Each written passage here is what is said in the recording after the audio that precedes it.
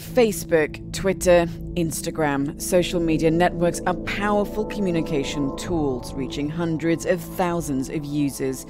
To understand how posts go viral and what role influencers have in Communications 2.0, the European Parliament's European Science Media Hub has brought together a panel of experts to debate the issue.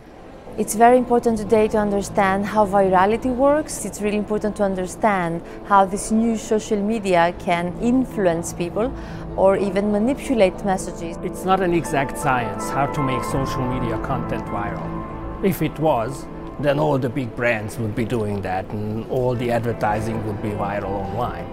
We always know in retrospect what did turn out to be viral and try to draw conclusions from that. And of course, there are many variables playing into that, from the algorithms that the platforms apply, through the content of the viral, through human behavior. So how do we get our messages through effectively on social media? At my agency, we used the principles that we call the Zeus principles to get people to share content online and to get traction online. The Z stands for Zeitgeist. We tap into what people are talking about already online. The E stands for emotion. We try and trigger people's emotions.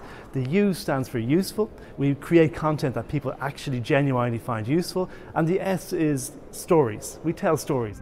Technology, social science and behavioural science are just a few of the many disciplines that can help us understand viral online messaging.